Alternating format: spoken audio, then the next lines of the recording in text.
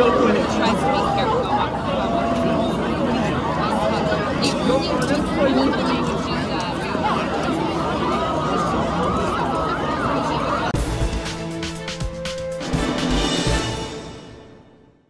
do you think got arrested right after that altercation at the University of Connecticut? Was it Catherine Gregory, the college employee who stole conservative journalist Lucian Wintrich's speech? Or was it the journalist who tried to stop her from stealing his notes? Let's find out.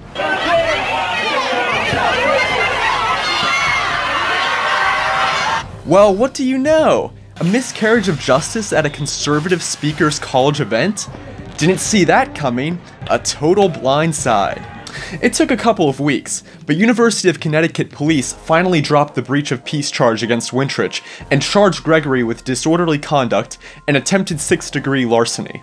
Gregory's attorney said that Gregory, who is the Associate Director of Career Services and Advising at the nearby Quinebaug Valley Community College, had stolen the papers as a form of protest. Wintrich had something to say to me about that.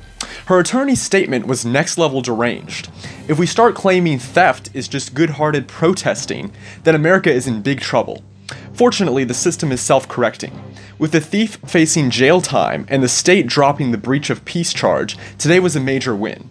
It wasn't just for me, but for the future of free speech on college campuses. Now, what was the great threat that forced the well-mannered Gregory to steal Wintrich's notes?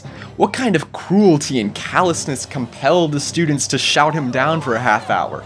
What was so unbearably offensive that it triggered cries of "Go home, Nazis," "Black Lives Matter," and "F you"?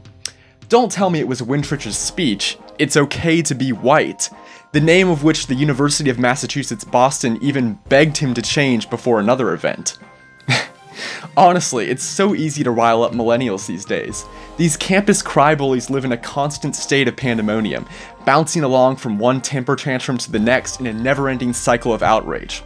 Well, so long as daddy's paying the tuition and sympathetic, appeasing administrators are keeping order on campus, that is. But when the Ivy Tower echo chamber paradise dissolves and real life sets in, some students will be in for a rather rude awakening. For Campus Unmasked, I'm Shimshock.